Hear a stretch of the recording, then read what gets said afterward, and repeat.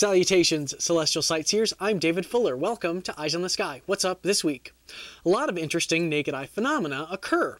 At the beginning of the week, Mars is just 1 degree away from the first magnitude star Regulus in Leo the Lion. Easy to find.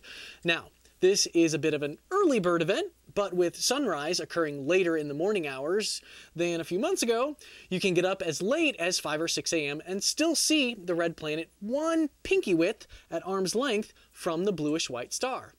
A nice little pairing, certainly, and if you're really ambitious, get up an hour or so earlier with a telescope to see the 94% illuminated disk that sports a rather small 4.6 arc seconds of diameter. That makes it hard to see much, but it may be possible to spy a polar cap and a few of the largest dark markings if no major dust storms are occurring then.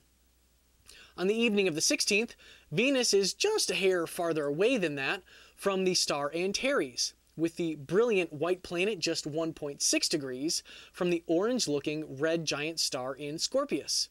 There are other opportunities if skies are poor for you on the 16th. The planet skirts nearby the star from our perspective over the course of the work week, from Monday through Friday. Because Venus doesn't offer much more than a phase in terms of telescopic detail, binoculars can enhance the framing of this pair together as you cast your gaze southwest an hour or so after sunset to observe these two celestial objects.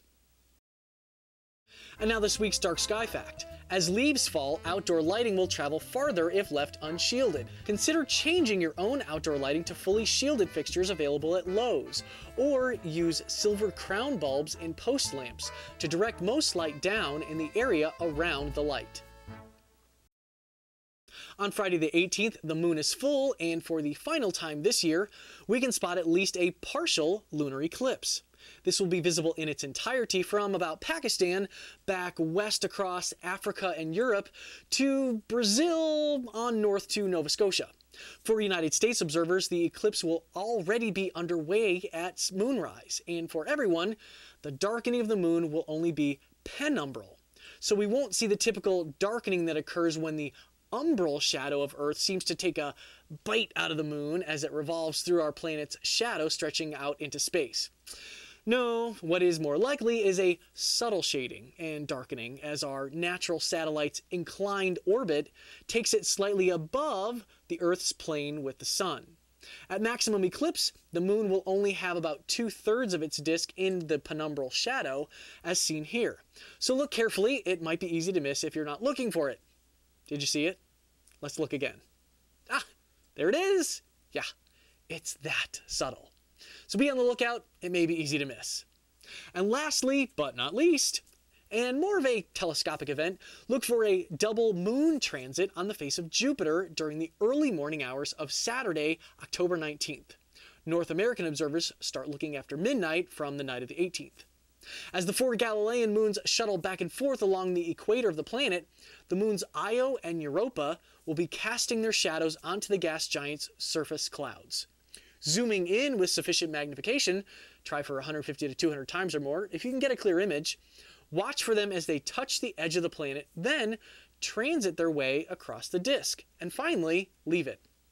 It's a fascinating sequence to observe, especially when 2 of them are transiting at the same time. See if you can spot this event either from the beginning or sometime during it.